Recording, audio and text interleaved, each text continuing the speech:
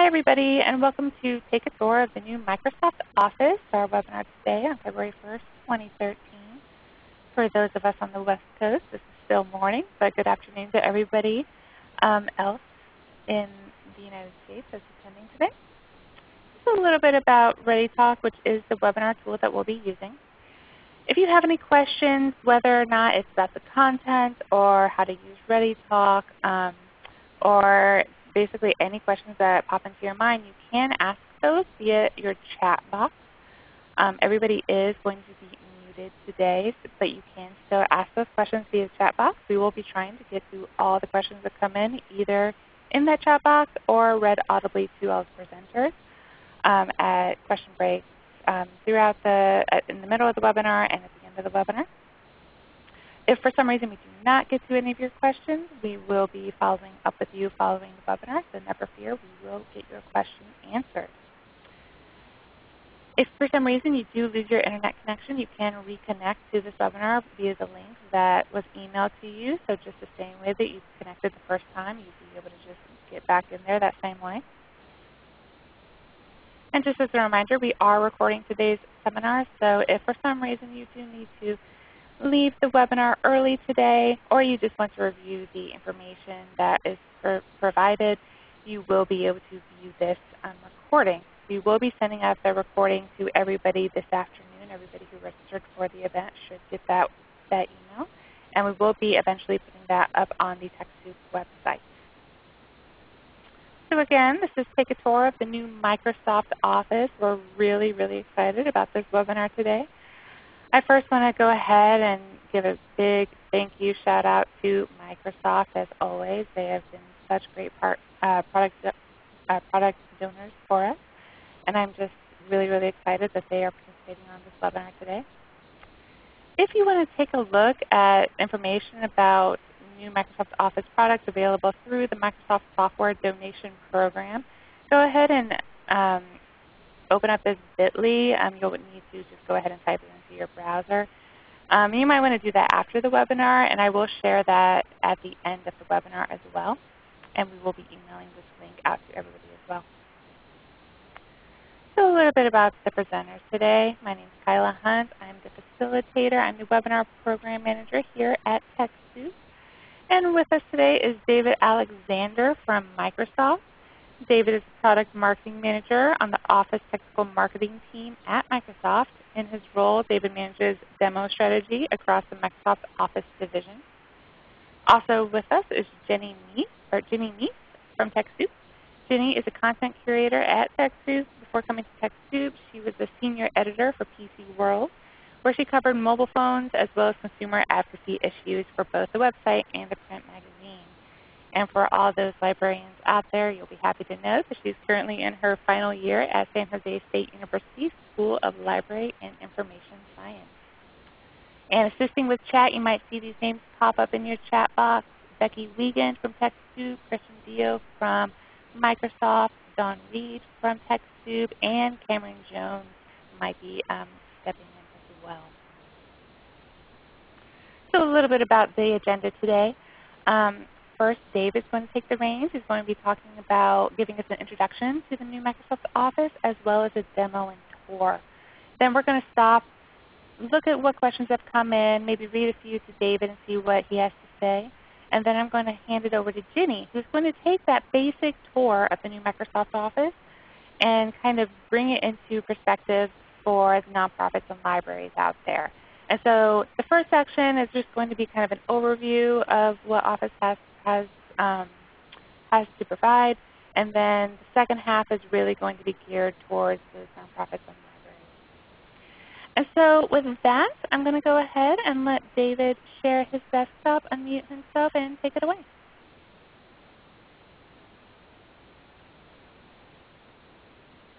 All right. Hello, everybody, and good morning, good afternoon for those on the East Coast, and good evening. I even saw someone, I believe, from South Africa on the call here. It's a pleasure to be here and talk to you today a little bit about the new Office. As some of you may have seen, just on Tuesday, we released the new Office for consumers, our Home Premium offering on Office 365. It sort of represents a revolutionary new release for Microsoft. And in general, this new version of Office that we're coming out with right now is a pretty big step for the company and a pretty pivotal time for Microsoft in general, not only in Office, but across the company for things like Windows and the Surface and Windows Phone and everything else. And so it's really a pretty pivotal transition time for Microsoft to be becoming a services and devices company, and the new Office actually plays pretty heavily into that. I think I have actually a very, very fun job at the company. I really enjoy what I do, which is basically I get to show off the product. I get to play with toys all day long, so to speak. If you consider software a toy. And my job is basically to do demos and talk about what the new Office really looks like when you actually dive into the product and click and play around with it. Before I actually show you live product, I do want to tell you just a little bit about the new version of Office and the things that went into the way that we built it. There are sort of three major influences depicted here on this slide that were really front and center when we were developing the new version of Office that I'm about to show you. One of the first things is this notion of devices and device proliferation. Some of you may have heard of this concept of the consumerization of IT, or you may have heard it differently, but what this really means is more and more people are bringing their experience with software and with devices on a personal level in their consumer lives. They're bringing those expectations to work, and they're expecting the same level of technology, the same types of devices, the same level of capabilities from the technology at their workplace as they have in their personal lives. People are becoming less and less patient with a company that might be on, one or two or even three versions of a product that are older than the one that they're currently using in their personal life. And alongside that is just the number of devices that people have. People are on the go with smartphones. Right now, based on Forrester research, it's estimated that there will be about 1 billion smartphone customers by 2016. That's a very, very large percentage of the world. And so what the experience for productivity looks like, not only on the traditional PC, but across devices like tablets and phones, or even new types of devices like large screen touch devices and displays, all of those experiences are things that we had in mind as we developed the new version of Office. The second thing you see here, people. The way that people want to get things done is also changing. And there are a lot of generations in the workforce. Actually, this is the first time in modern history that we actually have about 4 generations of people in the workplace. And so we have newer generations, particularly Generation Y, that have different expectations of work and life that come from experiences with cloud technology, cloud email, cloud collaboration, and other things like that, maybe in student projects that they did in college or even high school. And you have generations that go all the way up to the workforce that's about to retire. And those folks have had technology, at various points in their working lives, but probably not evolving and changing as quickly as it is now. And so we've thought a lot about how to accommodate all of those generations and provide revolutionary new experiences that still don't alienate anybody. So we make the technology very accessible. The last thing on the right here is cloud. As I said, it's sort of a pivotal moment for Microsoft where we're really transitioning to a devices and services company, and we offer a lot of services. And this is the first release of Office that is really available front and center as a cloud subscription offer. Of course, we are still offering on-premises versions of the Office products. So you can still buy Office 2013 and install it on your physical computer the way that you've been used to. But we are now offering a subscription where you can keep your version of Office up to date perpetually if you're a subscription customer. And that goes for both consumers as well as businesses. And you can see here on the right there are just a couple of statistics about the rate at which companies are starting to think about the cloud and adopt pieces of the cloud. A lot of people take for granted today that an email experience that we are all very familiar with, probably in our personal lives, is actually cloud computing already. Email has been one of the first workloads, both on a personal and professional basis, that has moved to the cloud. And things like storage for documents and collaboration and other types of productivity software are also moving to the cloud, and companies are looking at that. As I said, we are still offering on-premises versions of all the products, both client like Word, Excel, PowerPoint, everything like that, as well as the server products, Exchange, SharePoint, Lync, and everything. But we're also offering cloud versions of those products. And we're giving companies choice about whether they deploy on-premises, completely in the cloud, or whether they have a hybrid of the both, that they want to coexist together and look like a single organization with some users on-premises, some users in the cloud, but still have it look and feel like one company. And so that basically brings us to what the new Office is all about. And it really is summed up by 4 pillars here: devices, social, cloud, and then control. I'm going to go through these just really quickly, but I think I'm actually going to spend most of my time on demoing it and showing these key notions through the demo. But devices, as I mentioned, we're really trying to create a great experience for the new version of Office on all sorts of devices. Of course, Office is great with mouse and keyboard, as we've always been with previous versions. But we're also taking touch into account, stylus, pen and ink into account. What experiences for productivity look like on a touch-first device? So you'll see some of those. You'll see some of those features play into the demo that I do in the new version of Office. The new version of Office is very social, and we don't just think that social is a place to go like a traditional newsfeed type of thing. We think that's a part of it, and having an enterprise social capability in your workplace can be a part of what social means. But we think it also includes having social activity be a part of every part of how you work. And so having good representations of people or understanding what people are up to while you're communicating with them in different ways. Having asynchronous as well as synchronous communications or real-time communications. And having all those abilities right at your fingertips so you can choose the best way to communicate with someone given the type of activity you want to do. We think that that's part of what social really means. And then cloud, as I talked about.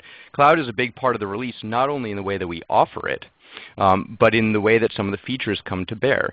And that's not just for people that go with Office 365 and use the cloud offering. For the on-premises versions, Office 2013, the version that you can install in the traditional fashion, you still have a lot of cloud benefits accruing to those customers as well, because a lot of the things that we did to design the product to be very cloud ready mean that you'll get scalability benefits or access and connectivity benefits on the on-premises versions just as a result of the way the product was designed from the ground up.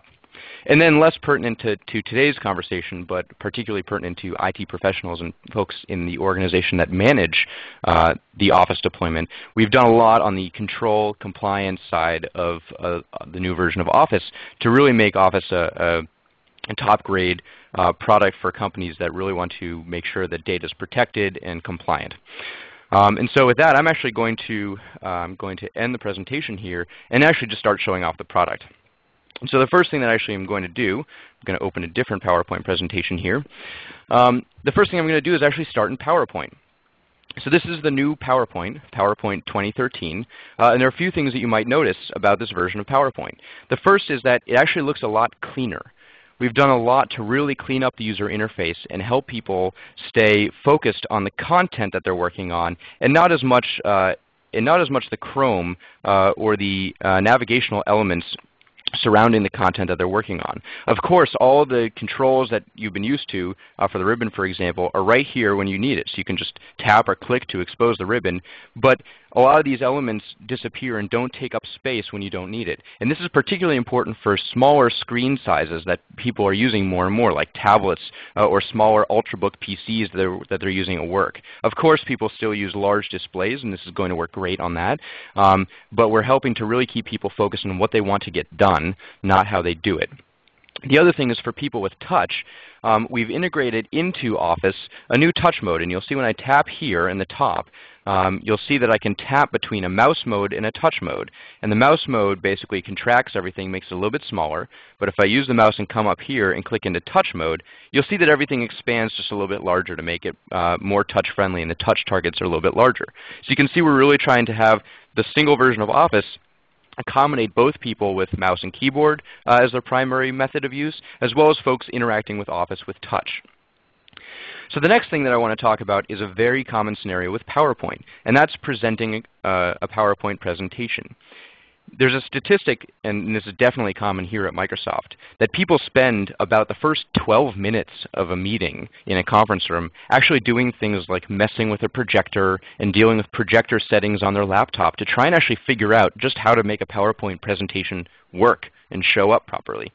Well, in the new version of PowerPoint, Office works with Windows to mess with the Windows projector settings. So all you have to do is literally just press the Present button up here, and it goes ahead and launches that presentation. And if you're connected to a projector or a second monitor, it will automatically extend your screen so that that projector is showing the slides while your personal monitor actually shows you a very touch-friendly presenter view, which I'll show you now. So I'm actually going to launch that presenter view from down here. Again, if I were connected to an external projector or another monitor, they would still continue to see that full presentation taking up the entire screen, but I have this set of presenter controls right here at my fingertips. It's sort of like a cockpit for your presentation. It gives me all the things that I need to be a confident presenter without sort of betraying any of that additional information to the audience. So it lets me be confident and focus on the presentation and not so much how I'm actually going about it. You can see that on this presenter controls here, I have a view of the current slide. In the top right, I have the view of the next slide. Down here, I have a view of my notes, and I can scroll through these notes if I want to get a view of all my notes. I can resize everything if I want. And you can see I'm doing this all with mouse. I can also do this with touch. You'll see the little black dot, which represents my finger where I'm touching the screen. And then I can also do things in this presenter dashboard like zoom in on a particular slide. And so I can choose, hey, let me zoom in right there. If there's a particularly zoomed in part of a diagram, maybe I want to zoom in down here on this sort of March 1987 area. And so you see that these presenter controls help me be really effective without having to think a lot about how to do it. I can focus on getting my message across and communicating with my team rather than what the software is actually doing to let me do that. There are other things that I can do as a presenter, including things like using a laser pointer, or I can do inking. And you can see that I'm doing this with a mouse, but I can do it just as easily with a stylus. And so I'll take this and sort of cross out a word or two here. And so you can see that these presenter controls are very touch-friendly as well. So you can imagine that this is great for a situation where maybe you want to present off of a tablet. Especially as wireless display technology becomes more and more prevalent, you can imagine just walking into a conference room, connecting wirelessly to a projector, and walking around the room or the stage with a tablet in your hand, presenting really slick and confident as a presenter. So that's a little bit about PowerPoint. Now I'm going to flip over to Outlook. I'm going to come back to my Windows Start screen here and tap into Outlook. And I'm going to go back to my inbox here. And so again, you'll see the same notion that I described with PowerPoint. You can see the user interface is really cleaned up, again, helping the user focus on the content, not necessarily the Chrome.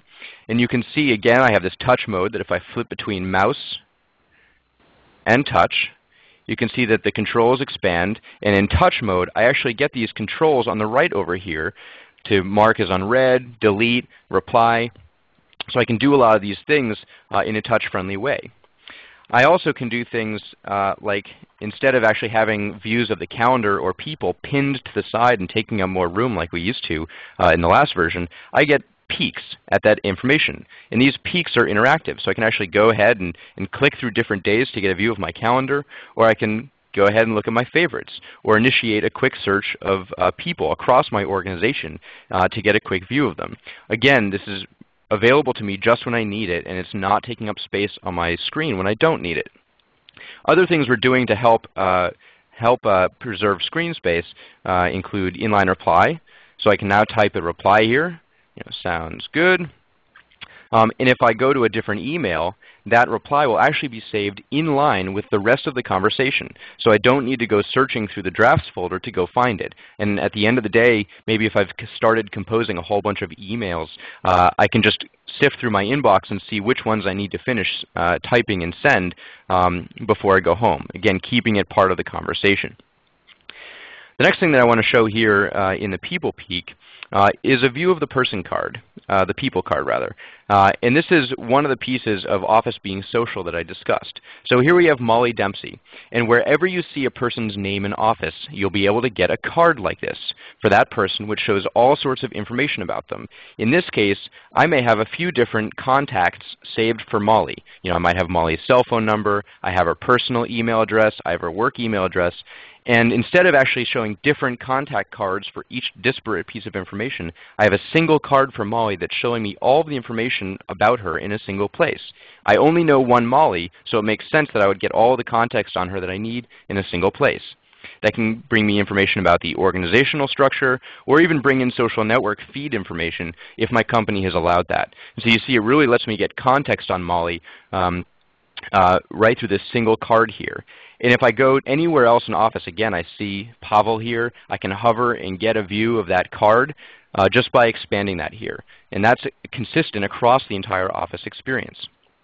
The last thing to show here in Outlook is a new app model that we have, where basically any web developer can become an Office developer and embed and use their programming language of choice to actually embed contextually appropriate information into the Office experience. And so you can see there are a couple apps showing up here above this email.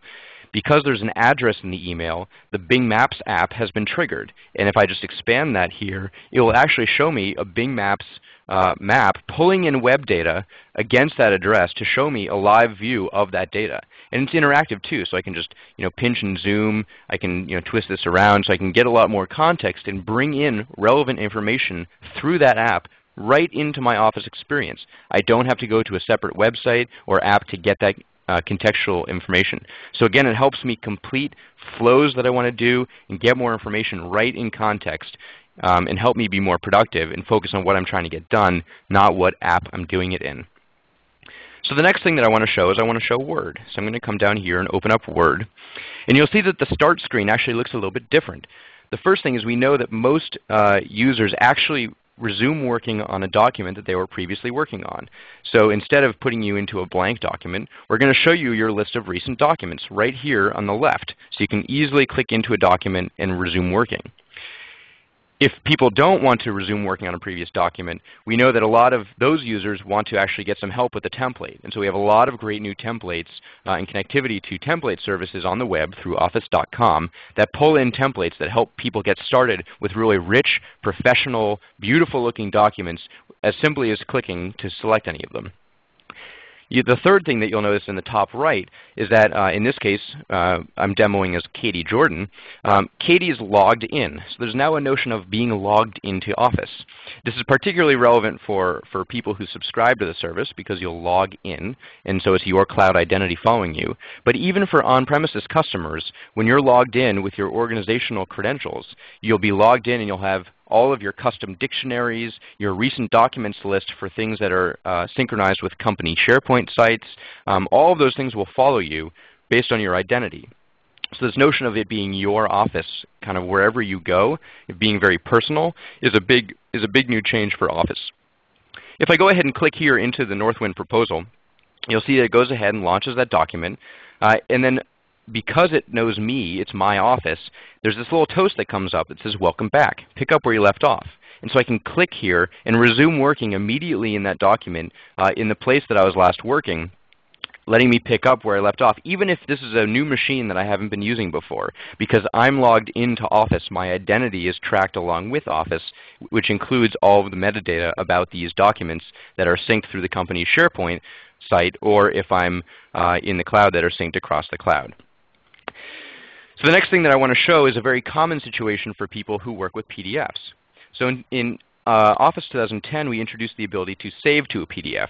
But a very common problem for people has been, well, if I have this PDF, how do I actually edit it without having the full PDF product? And so what a lot of people will do is they'll select all, they'll copy, then they'll come back into Word, and maybe paste it here in a new document, and you'll see it loses all of that formatting that it previously had. And this can be very frustrating, especially if you were the author of that PDF in the first place. Maybe all you want to do is change the date or do some other small change.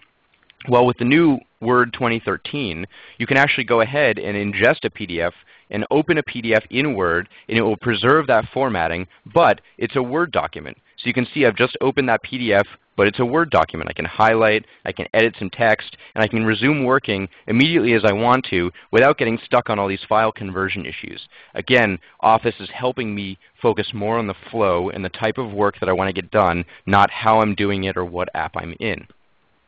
The last thing that I want to show here in Word is Word has always been great as an authoring tool, but as a reading tool, we've introduced this new read mode for folks that are on the go with Word documents that want to consume content. And we've done a lot of research into what type of reading experience is pleasing and how to reflow text. I'm going to reflow my original document. And you can see this read mode takes that Word document and presents it to me in a touch-friendly, kind of reading-optimized view.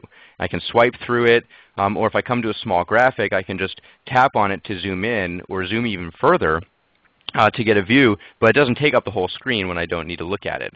Or if maybe I'm on a plane or something like that, I can change the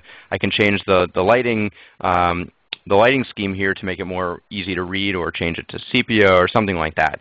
So you can see we've thought about what these new scenarios on more than just PCs actually mean for Office, what it means to consume content on the go with a touch-friendly device.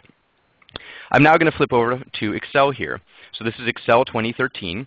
And along the same lines of making content more accessible and the power of Office more accessible, we have a new feature called Flash Fill. So a very common scenario here is I have a whole bunch of data that's been kind of munged together. You see in column B that there's a whole bunch of data with event codes and names and things like that. And what a lot of people would traditionally have to do is either develop some sort of complicated macro, which not a lot of normal people know how to do, or they'd have to just start rekeying, retyping that information. But the new feature called Flash Fill actually lets you start typing. So I'll start typing John and then Jenny. And you can see after just typing 2 cells, Excel has actually inferred the pattern I'm trying to complete and giving me the option to just press Enter and complete that pattern. And you can see that basically what it's done is it's saved me the work of having to redo all that data.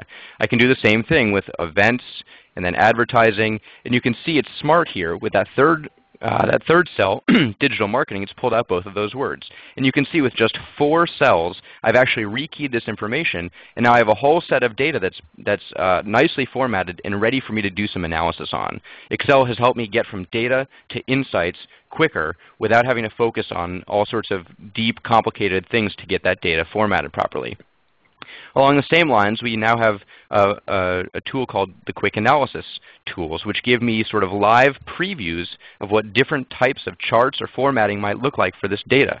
So I can just sort of hover over these different options and get a live preview with my data of what that type of chart might look like. So I can very easily and visually understand what the best way to represent my data is. Maybe it's a clustered column chart or a pie chart. Maybe it's a table, a different table, or a pivot table. Not a lot of people know how to create pivot tables or even necessarily what they are, but you can see here just by hovering that there's a very powerful compact view of this data that's available to me. And so I can just click and get a pivot table just as quickly as I did with a single click here. Again, helping me get from data to insights quicker and get the technology out of the way of the person that's trying to be productive. The next thing that I want to show is one of the ways that the new version of Office is particularly touch optimized. So we still have all the products for the desktop as you've been familiar with in previous versions. But now with the Windows 8 experience in the Windows 8 store, we now have this new class of touch-first immersive content applications that are available through the Windows Store. And we've released 2 of those for Office. One of them is OneNote, which is a note-taking application. And so this is an immersive touch-optimized version of OneNote. We still have the desktop version of OneNote 2013 available, but this is completely touch-first. And you can see it prioritizes all that content full screen. I can just sort of swipe to expose my different notebook lists. But when I am dealing with my content, I can just have that take up the full screen here. And because it's a touch-first application, we've thought a lot about how to actually let people do rich things with their content in a touch-first way. So you can see I can just use these touch-friendly handles here to highlight some text. And then this A comes up on the right here. And this is what we call the radial menu. And this is a touch-optimized set of controls for dealing with that text. So I can just swipe to get this sort of speedometer type of thing, maybe to change the font size. That looks pretty good. Or maybe I want to change the color. And David, I can swipe out here. And David, just to interject, you have about 5 minutes. This is probably Sounds good. Thank you. I can swipe here to get different colors, or even a richer palette of blues, or I can tap back and get some formatting options.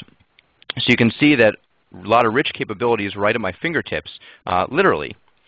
If there's no text selected, you can see that this radial menu becomes a little bit different because the app is able to infer that without text selected, I may want to input some content instead of edit content. So it gives me options using touch-friendly controls to input content, whether that's a new table or a list or a set of to-dos, or in this case, the device is aware that I have a camera built in.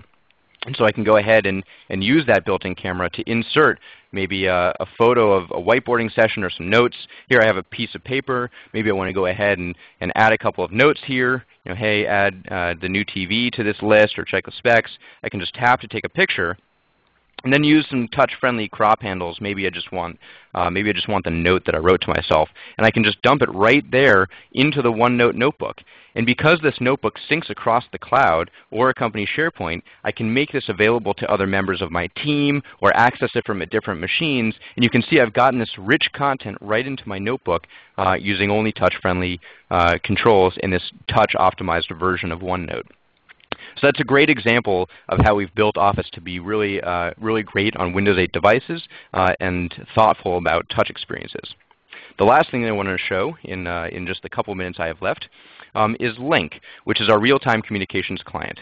And I'm actually going to go back here and tap into Lync. So you can see here, this is the Lync buddy list, which is akin to any other instant messaging and presence application. You have a list of buddies, and so you can have folks from your team. We're also federating with Skype, and so you can actually have folks you communicate with from Lync to Skype. We have instant messaging, presence, and voice enabled at this time. And so this is a really great way to keep in touch with your colleagues. And so really easily I can just hover over a name here and initiate maybe an instant messaging session or a call or a video chat. I can just say hi to Alex here. And then Alex can type right back, hello. Or you can also schedule Lync meetings. And so I have a Lync meeting already scheduled here as part of an Outlook meeting. And I'm going to go ahead and join that meeting. So with just a single click, I can go ahead and join, and it will connect me to this meeting that Alex, it looks like Alex Darrow is already in the meeting here. And I think Alex is already sharing his video. In this case, Alex's video is me talking. Hello. Hello, everybody. And I'm Katie Jordan, remember. And so I can very easily go ahead and start my video. And I get a little preview here first to make sure that my hair looks okay or everything's good before I start my video. And then you can see just as easily as that, I'm in a rich video conferencing call with somebody else using the power of Lync right here embedded with Outlook. And if there are folks that you want to join your call that don't have Lync, you can still have them join using the Lync web app. And so you can broadcast or integrate people outside your company into this Lync meeting experience and rich video conferencing as well. And Lync meetings are not only about video conferencing and the voice aspect, but it's also about sharing content. And so you can see here, if I hover over this icon here, there are different types of content I can add. Maybe I want to share my desktop, or share just a specific program, or do a joint whiteboarding session, or take a poll. Or maybe over here, I can add notes to this Lync session. And like I described before, we can use a shared notebook that everyone on the team together can go ahead and add notes to it, and we can collaboratively take notes during this meeting. Or a very common situation is presenting a PowerPoint through the Lync meeting. And just as easily as this, I can click PowerPoint and upload this PowerPoint presentation into the meeting and use the meeting's set of controls to go ahead and control that presentation. And so I can go ahead and I can just click through the different slides.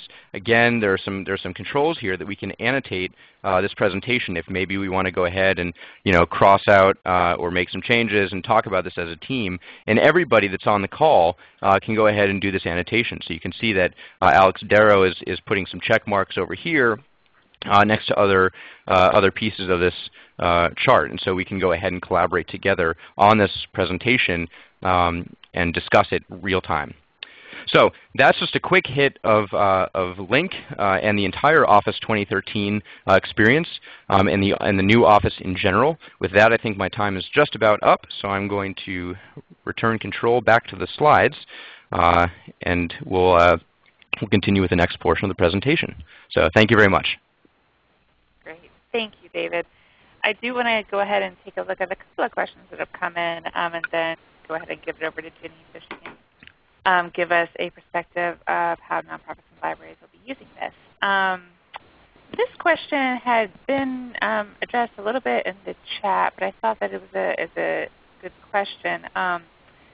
People were wondering, so would you recommend using the newest version of Office just in Windows 8? I don't know if David. So Office continues to be available for the Mac. We released Office 2011 for the Mac a little while ago, and we continue to make improvements on the Mac platform as well. And so customers can still get Office for Mac as well as Office for Windows. The new release that we announced on Tuesday is for Windows specifically. But we also, I was talking about Office on mobile devices previously. We have already had Lync and OneNote available on other mobile platforms like iOS and Android for folks to do things like note-taking and join Lync meetings and be a part of this collaborative type of meeting process using other types of devices. So Office is really, we are thinking about other platforms besides Windows, but of course, since Office is from Microsoft, we're going to have a great experience on Windows, but we also are conscious of the fact that folks use other devices and platforms to be productive, and we want to be sensitive to that too and be able to offer a great productivity solution there. Okay, great. And we did have a couple of follow-up questions to that, asking about using it on Windows 7. Yep. So Office 2013 is available for Windows 7. The immersive touch application for OneNote that I showed is something that's specifically available only for Windows 8 because it's one of these Windows 8 store applications that run out of that new operating system. But everything, Word, Excel, PowerPoint, Outlook, OneNote for the desktop, Lync for the desktop, those are all available on Windows 7. And you can see that actually I'm running them here. Or in my demo, you could see that I was running them there all out of the desktop mode of Windows 8. And one of the things that's very important about Windows 8 is anything that runs on the desktop in Windows 7 will work on the desktop of Windows 8 as well. So, yes. Okay, great. And I do want to make sure to give Ginny some time, and a lot of these questions we can handle either at the end or after the webinar. But we did have a question wondering if Lync allows recording. Lync does allow recording, but it's something that is not going to be on by default. So you have to consciously turn it on, and then there's a warning that pops up to everybody that's on the call that the call is being recorded. So you make people aware that, that the recording has started. Okay, great. With that, I do want to just go ahead and give it over to Ginny, but David, definitely hang around for the questions at the end because we do have a lot of questions still to cover. So with that, thank you, David, for that really great demo. That was really fabulous. Thank you. I'll go ahead and get Ginny started and take it away.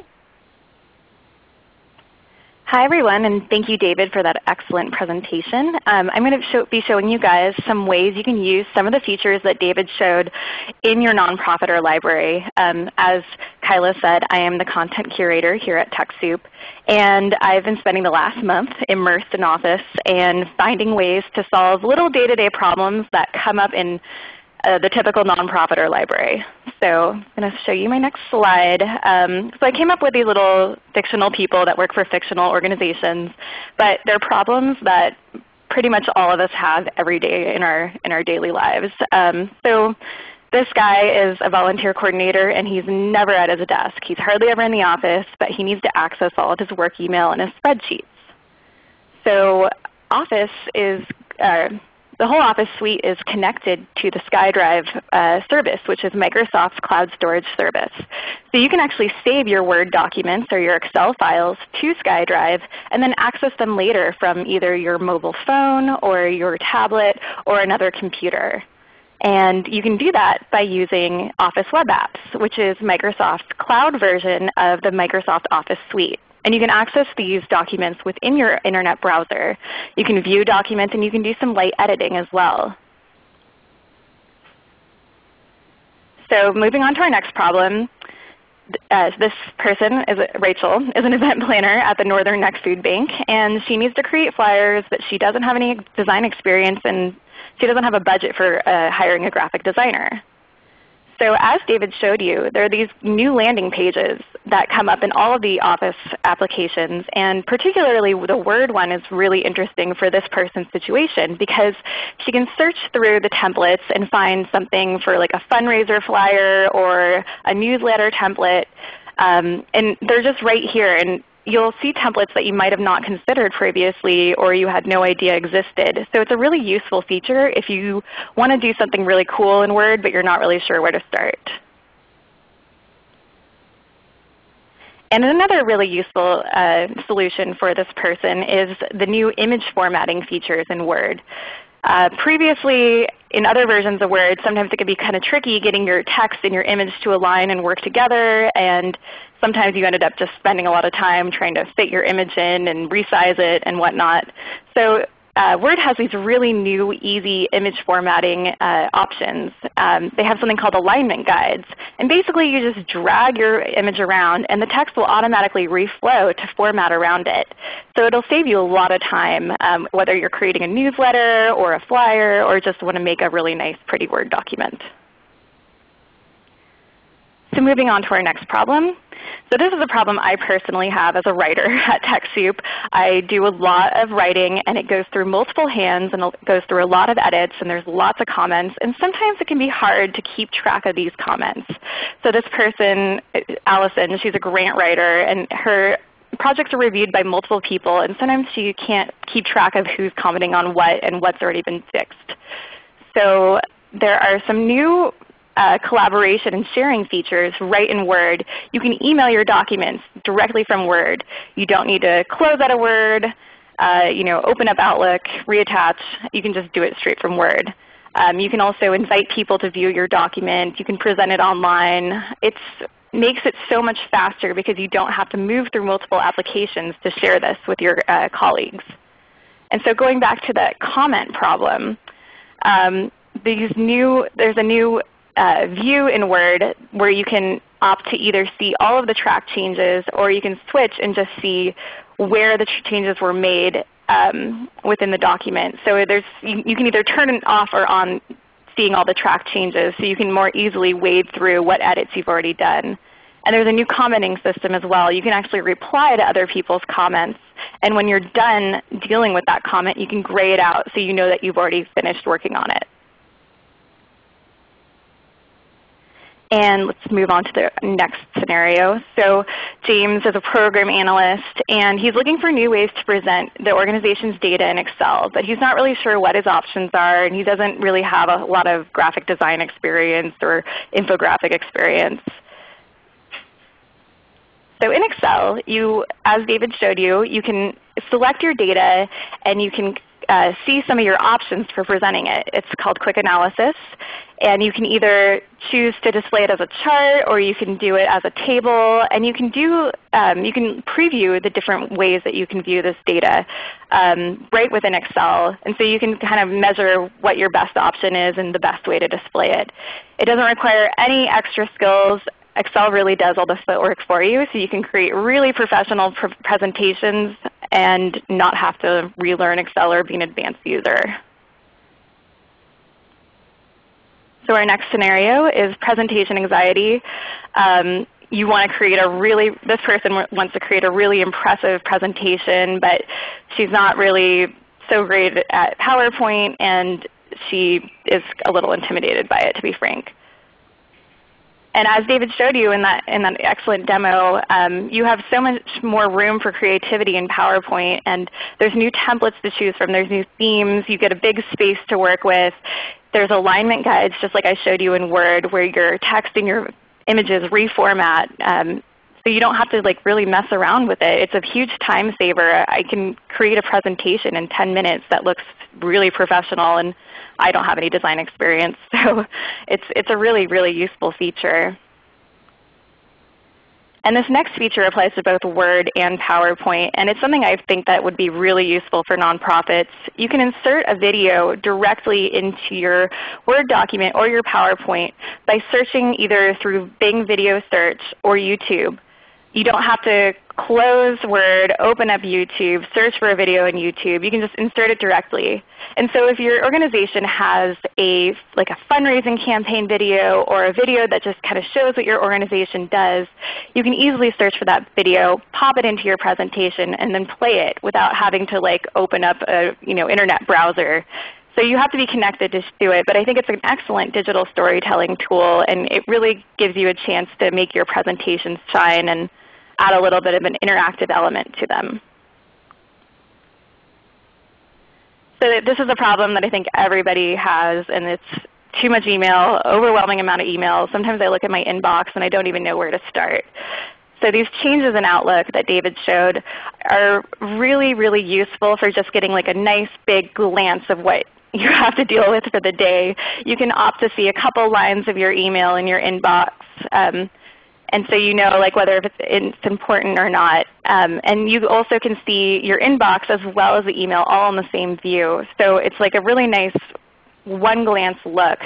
And then you can start to parse through the email, and it makes your day go by so much easier. And the same thing with the Outlook calendar. You have so much more information in one place. And especially useful to me is this little weather widget that's at the top. You can see whether it's going to rain, and then if you need to reschedule something because it's raining, like an outdoor fundraiser, you can just easily make that change. There's just more information in one place is a great thing, and it saves a lot of time. And our final scenario is organizing notes. If you're like me, I take notes everywhere. I don't know where they are. I lose them. I don't know what happened to them. And OneNote is an excellent way to keep track of these notes. It's really like your virtual notebook. It even has those little tabs that you can section up so you can keep all of your fundraising ideas in one area, or your content themes, or your social media campaigns. And really, I mean, it's up to you how you use it. As you can see, I drew a little picture. You can use your mouse to draw pictures, or if you have a tablet or a phone, you can use your finger and use the touch screen to actually draw an image. You can insert video. You can insert photos. You can insert text. It's really up to you, but it's a really excellent organization tool, and it makes my day-to-day life a lot easier. So problem solved with Office. I think you guys will find these new features really useful, and little things that you didn't even know that you could do, you can do them with Office. It's been a really big help for me personally. Okay, great. Thank you, Jenny. That was a really, really great kind of just re-emphasis of everything that is new in the new Office, and then also what will be really helpful for nonprofits and libraries. So I really appreciate that. I know we just have a ton of questions that have come in, so I'm going to go ahead and take a look. And a lot of these questions could probably be answered by either David or Jenny. So it looks like Brian was wondering, does Office 2013, or the new version of Office, use the same file formats as the old version of Office? Yes. It uses the same version of file formats that Office 2010 did. So the DocX, XLSX, PPTX, no change in file format from the previous version. Okay, great. Thank you, David. Alethea was wondering, the information outlook for the contacts, she was wondering, is it provided from bots, or is it manually added through human interaction? So everything that you put in will be input by you. So So if you want to use your social network connections to show that information, you need to log into Outlook with your social network credentials. And there's a place in Outlook that you can do that. You're only going to be able to see information about people that you already have access to through those social networks. So it's not like just because I'm using it in Office, I suddenly can see, my boss's Facebook feed, or my boss can see mine. It's only about what I already have access to. It's just showing it to me there in Outlook, so I don't necessarily need to go to Facebook to do it. In terms of the multiple pieces of contact information, that would be information that I put in. So, say I create one contact with Molly's cell phone number, and then I have another contact that I saved from the company directory with her work number and her email address at work. Outlook does have some logic built into it that there are varying degrees of confidence that Outlook will have that this is actually the same person. And so in some situations, it might automatically link that. Like if I put in 2 different email addresses in 2 different contacts, it figures email address is a pretty solid indicator of a single person, so it will link that. If there are other things that it might not be totally confident mean it's the same person, it might give me the option to link it, or give me sort of a suggested link that I might want to make that connection to show it on a single card, but let me make that decision. And then, of course, if there is disparate contact information for maybe one piece of contact information is about Robert and the other one is Bob, and Outlook wouldn't necessarily know that it's the same person, I can manually create that link. So there are a lot of different options for it, but it's all about the information that I provide or that I already have access to. Okay, great. And I think that we've already touched on this a little bit, but we have had a couple of questions on this, is whether or not Office is or will ever be available on your iPad. Yep. So as I mentioned, I think for the earlier question, we already have OneNote and Lync available for the iOS platform, so for both iPad and iPhone. I don't have anything to share at this time about other Office applications for the iOS platform or Android platform at this time. But you can see from the fact that we have 2 apps out there that it is something that we are aware of, that customers are using other platforms, and we want to be a great productivity experience. So so that's about what I'll say there. Okay, great, thanks. Arthur was wondering, do you have to have a touch screen to use the new Office? And I think this is just a good time to re-emphasize what the answer to that would be. Yeah, so no, you do not have to have a touch screen to use the new Office. And a great example of that is the fact that Office 2013 is available on Windows 7, as we discussed before, and touchscreen devices were a lot less common with Windows 7 devices than with Windows 8 devices. And so everything that I showed with touch can be done with a mouse and keyboard. And of course, you can continue to do all the things that you've been used to doing with mouse and keyboard. So there are just certain types of activities that, because we now have touch becoming a more and more common paradigm, we've integrated that into the Office experience, but not without cutting anything out that you're used to with mouse and keyboard, if that makes sense.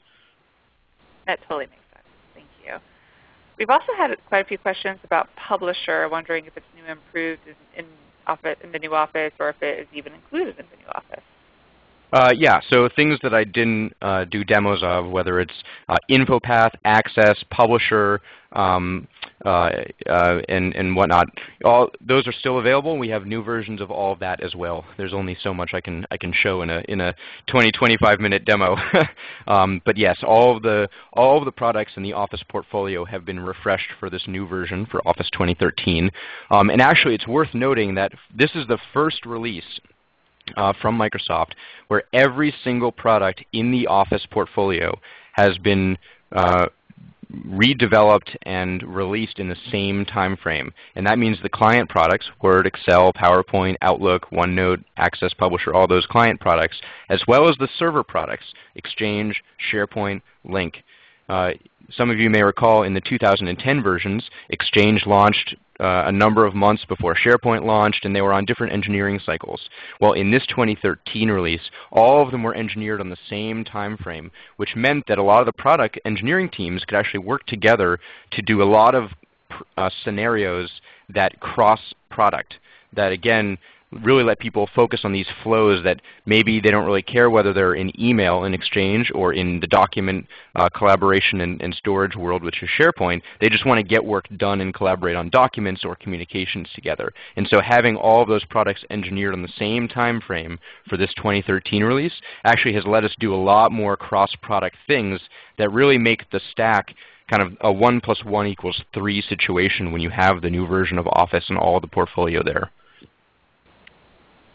Okay, great. Thank you. We've also had quite a few questions about migrating from old Office versions. So David was wondering how difficult is it to migrate from an old Office version such as Office, she did 2003 to the new Office.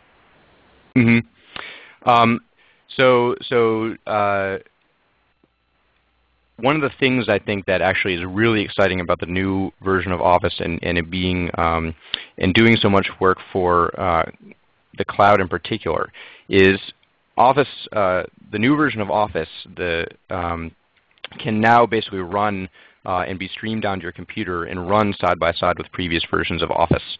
And so that actually has helped a lot of customers with what is typically a very strong problem, which is compatibility of maybe certain line of business applications that have been developed internally for things like Exchange or SharePoint or specific macros that have been developed in Excel or other things like that. And so being able to actually run versions of Office side by side with the new version of Office lets you help deal with that compatibility, because if there's a line of business application or a macro or something that hasn't been validated to work with the new Office yet, you can just open it in the old version of Office where it does work and not actually delay that upgrade process. So you can have them running side by side and use the new version for everything that you need or everything that you can do there. And if it's something that's a compatibility issue, you can just revert back to the previous version until that custom application is ready to be upgraded. Okay, great. Thank you. I'm going to just cover one more question because we are getting too close to the top of the hour. Again, if anybody's question did not get answered either via chat or audibly, we will be making sure that those questions get to Ginny, who will be trying to kind of sort through everything. We will get back to you one way or another. It might just take us a little bit of time because there are a lot of questions. But to close out, I do want to ask both Ginny and David this question is from Joanna, who's wondering what you think the most useful new feature for Office is. I've been talking for a while. Ginny, do you want to start and then I'll follow up? Sure, no problem. So I think actually the most useful feature is just how easy it is to format images. I really enjoy seeing my text automatically sort of reflow with the images. It saves me so much time. And I'd also add that I really like how I can use OneNote. I'm a cross-platform person, so I use Windows and I use iOS, and I actually also have an Android tablet. And so I really like being able to use OneNote across all those different devices using the various OneNote apps. I think that's really cool. Cool. For me, I would actually say the flash fill feature that I showed in Excel has saved me tons of time. I do a fair amount of work with spreadsheets, and I'm taking data in and out of spreadsheets. And just to be able to have a column of data that isn't the way I want it and recreate just the pieces of data in the next column over that is in the format I want with only the data that I want saves me a ton of time. And so I have been astonished actually that it's been a lot of fun to use actually. It's sort of like magic sometimes. But yeah, I'd say that's probably one of my favorite features. Great. Thank you. Thank you both, Ginny and David, for those great answers. With that, I do want to start kind of closing this out. Again, if you have any questions that you didn't get to even ask, I will be sending out a link to a TechSoup forum that you'll be able to post questions there. I do want to take a moment to just thank Microsoft for the participation in this webinar and, of course, for being such a wonderful donor partner for us. And I want to thank all of the presenters today. I want to thank David, Ginny. I want to thank everybody on the back end, so Becky, Cameron, Gretchen, and Dawn. Again, if you want to find out more information about new Microsoft Office products that are available through the Microsoft Software Donation Program, you can go ahead and go to this bit.ly that's showing on your screen right now. Don't worry about writing it down. I will be sending it out to you this afternoon along with the recording of today's webinar, a transcript, and any other applicable documents or links. But again, thank you to everybody for attending from TechSoup. Again, TechSoup is part of TechSoup Global, and we are trying to work towards a day where everybody, nonprofits, libraries, and social benefit organizations have all the technology and technology resources that they need to fulfill their potential and mission. And just as a reminder, we are a 501c3 nonprofit organization, just like so many of you. We really do try to get you what you need. And again, thank you to Microsoft, and thank you to our ReadyTalk, our webinar sponsor, for providing this great platform today. And again, thank you to all of our participants. I really, really appreciate you taking this hour out of your day to spend with us. Again, if you have any other additional questions, just ask those questions in the forum that I will be sending out later today. And when you leave today's webinar, if you could just take a couple of minutes and fill out the survey, that should pop up. And if it doesn't, it will be in that follow-up email as well. That survey really does help us in bettering our webinar offerings and other offerings here at TechSoup. So again, thank you, David, and thank you, Ginny. And thank you, everybody, for being here today. Thank you. It's a pleasure talking to everyone. I hope everybody has a great day. Ladies and gentlemen, that does conclude today's webinar. We thank you for your participation and ask that you please disconnect your line. Okay.